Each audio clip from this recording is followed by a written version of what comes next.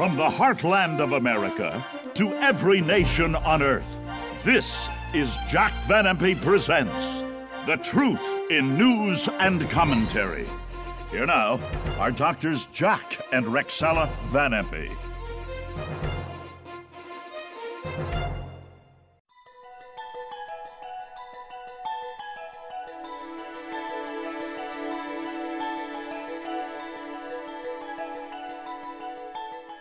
Hello and welcome to Jack Van Impe Presents. There is so much going on in the world, and we're so grateful that we can come into your home or wherever you watch the program and enlighten you with some of the things we don't hear maybe locally in our newspapers or television. This first one really hit me. Merger of ISIS and Al-Qaeda could cripple the civilized world. Can you believe it? If they come together, whoa. And then terror hits Canadian capital, and we will discuss what happened to our neighbor to the north. And World Health Organization says Ebola outbreak could last forever. That's a headline, could last forever. Many Christians today believe that we are approaching Armageddon. Whoa, that word means something. And that the four horsemen, there are four horsemen that Jesus gave in the book of Revelation, four of them, that would point toward Armageddon. All right? Now, I'm going to ask Jack, if he would please, to give us a sort of a look at what Armageddon really means. What does it really mean, Jack? Everybody wants to know. It's the greatest time of war in the history of the world. We talk about World War I, World War II, where 50 million died. Well, World War III, as Pope Francis calls it, is what the Bible calls Armageddon, Revelation 16:16. And we're going to see 1/2 of the population of the world die during that time. And we have the four horsemen of the apocalypse. And we have the white horse, red horse, black horse, and pale horse, a greenish, sickly-looking animal. We're going to deal with all of it today, but listen to this. Here is what the Bible says about it. In 2 Timothy 3:1, this know also that the last day, perilous, dangerous time shall come. In Luke 21, Verse 25, Jesus said, nations will be in distress with perplexity and mass confusion. Jeremiah 30, verse 7, the last for that day is great, so that none is like it. Daniel 12:1, there shall be a time of trouble such as never was. And Jesus said in Matthew 24:21, for then shall be great tribulation such as never was since the beginning of the world to this time, no nor ever shall be again. And there are going to be 3 invasions that we're going to see today. And we've got the Muslim people saying they're planning for it, the Israeli people saying, so are we. And many nations of the world are getting ready for this hour of history. And today I'm going to tell you the only good news is this. I believe born-again Christians are going to be evacuated, lifted out of here before it begins. Why? Revelation 16:16 is during the 7-year period. But we leave just before that. When? Revelation 3, verse 10. I will keep you from, not through, from the Greek word ek, the hour of testing which comes upon the whole world to test them that dwell upon the face of the earth. Oh, Jesus, come quickly. Amen, Jesus, come quickly, absolutely. Now we're going to deal with those four horsemen. I'm talking to a girl just this morning, and she says, 4 horsemen? I never heard of that before. Well, we're going to go one at a time and let Jack explain why the Bible so explicitly gave us 4 horsemen that points to the coming of the Lord. I like the first one, especially the white horse. This horseman is riding on a white horse. I like that, don't you? What does that represent, Jack? Okay, in Revelation 19:11, Jesus, the Prince of Peace, Isaiah 9:6, sits on a white horse, and he comes to put an end to the battle of Armageddon and bring peace upon the earth.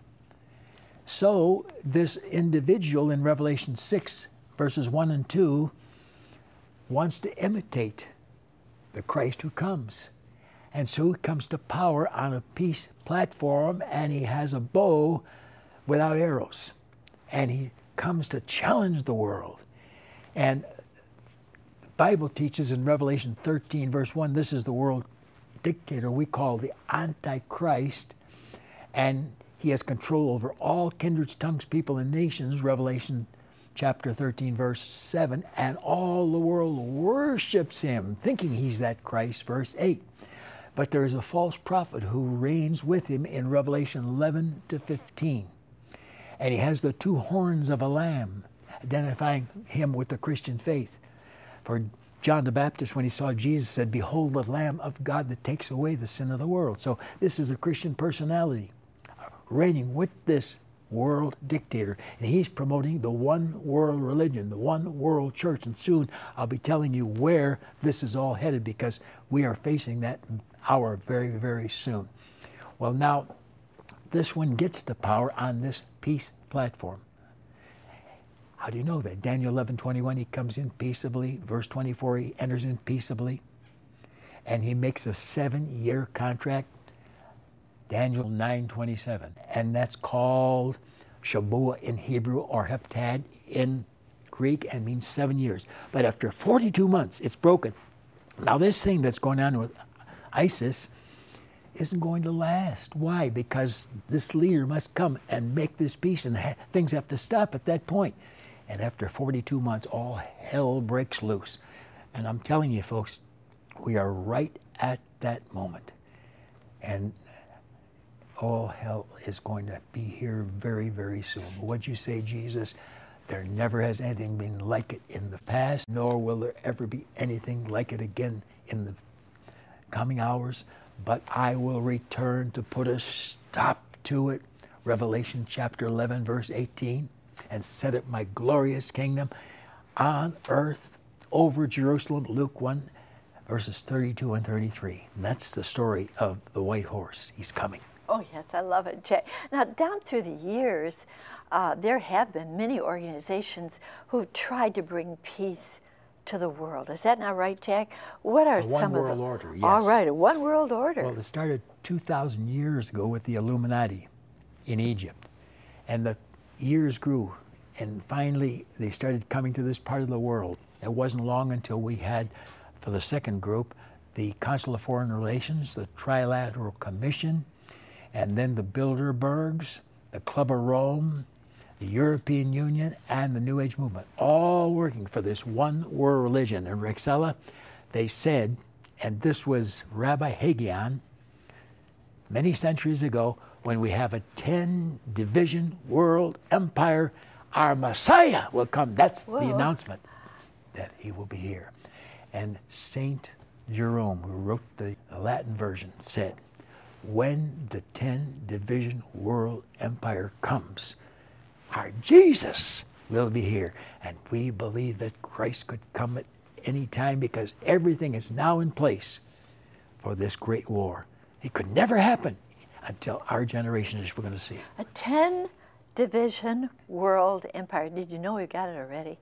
I want to put it on the screen. They've divided the world up into 10-division world empire. America, Canada, Mexico, South America, Australia, New Zealand, Western Europe, Eastern Europe, Japan, number 7, South Asia, Central Asia, number 8, number 9, North Africa and Middle East, and then 10, the remainder of Africa. We've already got it. I can't believe that, Jack. And it was the Club of Rome, Rexella, that put this together, and it's on the drawing boards and waiting to take shape. Plus, the Bilderbergs, a few years ago, meeting in Virginia, created a system to put microchips on every human being on earth, and we're gone when that happens. Now, a false prophet arises with this Antichrist, and that is his job to do. In chapter 13, verse 16, he calls it all, both small and great, rich and poor, free and bond, to receive a mark in their right hand or forehead, that no man, world control, might buy or sell save he that had the mark of the name of the beast or the number of his name. Here is wisdom. Let him that hath understanding count the number of the beast, for it's the number of a man, and his number is 666. A score is 20, so 3 score is 60. 666, that infamous number. And by the way, Big Brother has arrived, and both Japan and America now have calculators that do billions of calculations per second. It's near. All right. Well, there's that white horse trying to set up a peaceful government that's worldwide, and we have the 10-division world empire. It fails.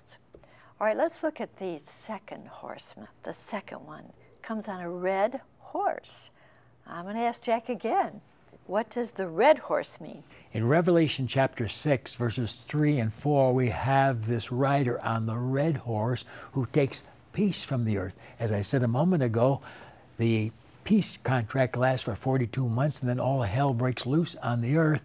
And who is the one that's behind it? Ezekiel 38, verses 1 and 2. Gog, Magog, Meshech, Tubal, all cities in Rosh, or Russia in Greek, or Russia in English today.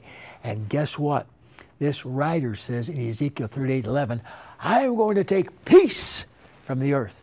But he is the one associated with Meshech, Moscow, a city in Rosh, Russia. Oh, Jack, so interesting. Called the red horse. Now, you know, we don't have to wonder if this horseman is ready to ride because of the political battles and religious jihad. Take a look, please, at some of these headlines. Islamists gather to fight Muhammad's promised Armageddon. Israel told prepare for Armageddon and forget U.S. help. Pope Francis warms up, what? World War III. And ISIS threatens Vatican, urges Muslims to kill every crusader. They say we're going to conquer Rome, break the crosses, and enslave the women.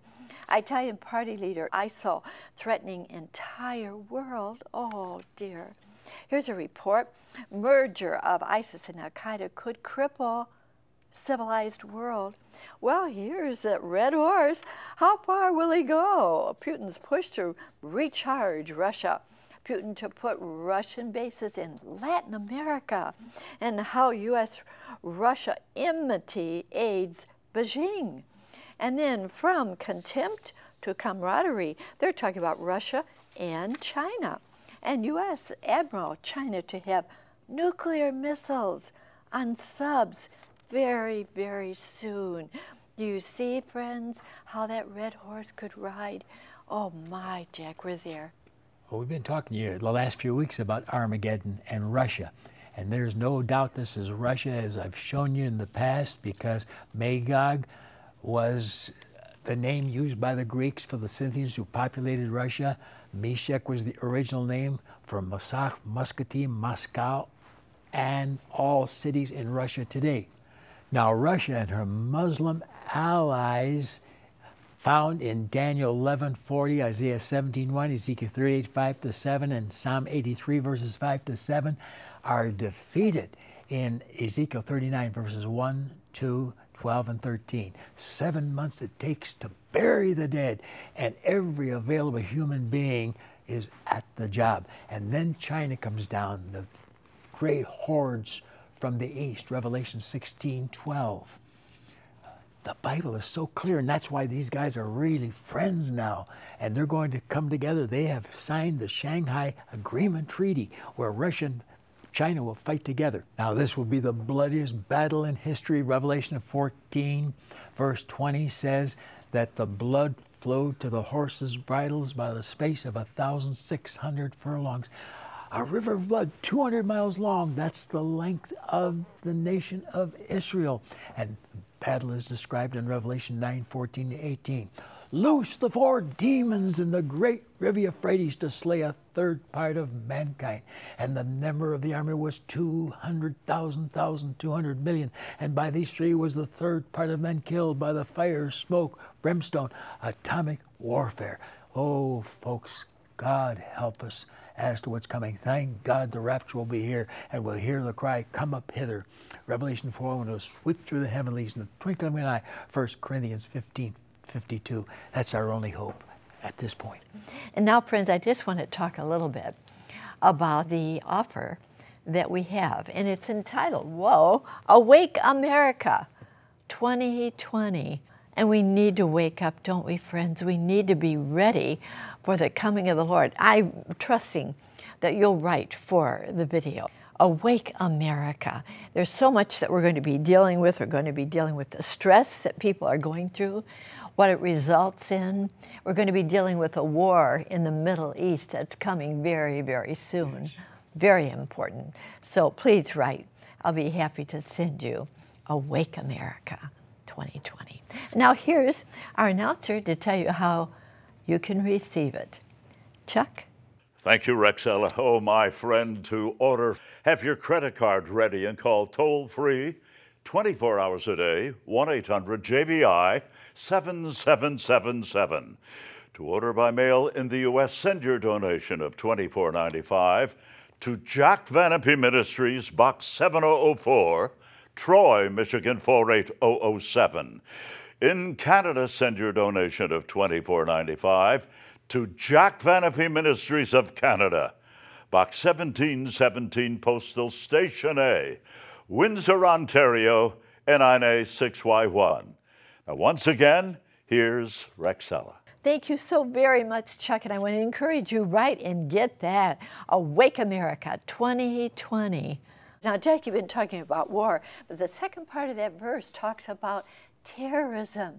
Take a look, please, friends, at what happened to our neighbor in the north, Canada. Gunfire erupts at Parliament, and terror hits Canadian capital. That's right. Going on. Wall Street Journal. Oh my, gunman's journey to terror. And then Muslim convert. Oh dear. A suspect in Ottawa attack. Canadian soldiers run down impossible Quebec terror attack. There's a second city in Canada. 3 Toronto teenagers attempt to join ISIS, and then the homegrown jihadist threat grows. Well, you know, they're reaching out online to recruit young people. Terror connection not ruled out in hatchet attack, the police say. Scotland Yard, minimum of 5 Britons join ISIS. What? Every week. And Islamic State crisis, 3,000 European jihadists join the fight. Oh, Jack, I have to ask him this. Where will all this lead? This is what Jesus predicted in Luke 21, verse 9. He says, when you hear of wars and commotions, wars and revolutionaries, wars and terrorism, then know that my coming is near. Ladies and gentlemen, it has arrived. We have never seen such terrorism in the world, and it's the prediction of Jesus in Matthew chapter 24, verse 37. He says, as the days of Noah were, so shall also the coming of the Son of Man be. How was it in Noah's day? The whole world was filled with violence, but that's the greatest sign that the rapture is about to take place. For Jesus said, when it's happening, then shall they see the Son of Man coming in a cloud with power and great glory. And that, of course, is Luke, that same chapter 21, verse 27. And he says, the generation that lives to see this shall not pass. We are that generation. And that is the same chapter, verse 32. Jack, I'm going to go on to the third horseman, the black horse, global financial destruction.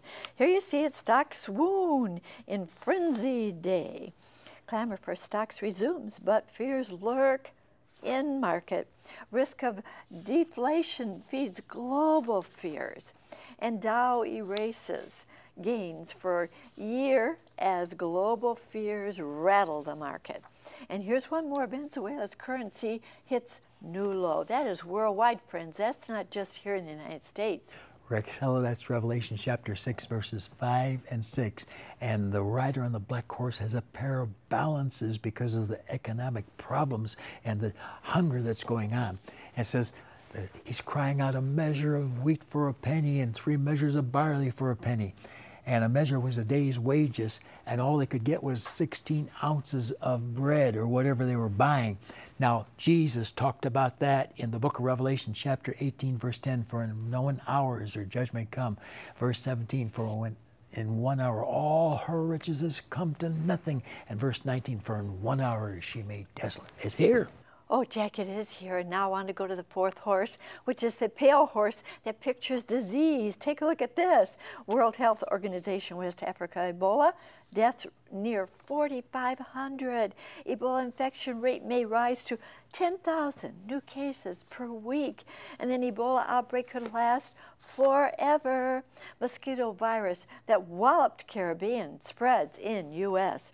West Nile virus threat growing. Deadly bird flu mutation sparks contagion concerns.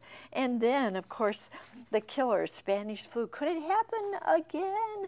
Superbugs could cast the world back into the dark ages, David Cameron says. I'm going to go right to Jack Van Impe to explain this for us. Oh, what a book, Revelation chapter 6, verses 7 and 8. He said, I saw a pale horse, and his name was called Death, and hell followed with him, and power was given unto him over 1/4 of the population of the earth to kill with sword, hunger, death, and the beasts of the field. We're the generation. All four things are here now, and Jesus is about to come.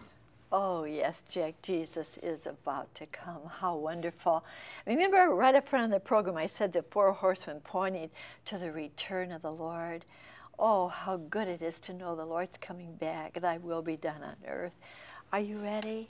Is Jesus in your heart? Is Jesus your Savior? Will you please pray this prayer with Jack, opening your heart to the Lord to be your Savior? Jack. Every sign is here. Don't put it off, folks. Lord Jesus, Savior of the world, the one who shed that blood to cleanse me from every sin I've ever committed. And I've committed them, Lord, and I'm sorry. And I'm trusting in you now. Jesus, be my Savior. Come into my heart. Wash me today so I can be with you, because every sign says you're coming soon, and I want to be there. Thank you, Jesus, for saving me. Amen. Amen.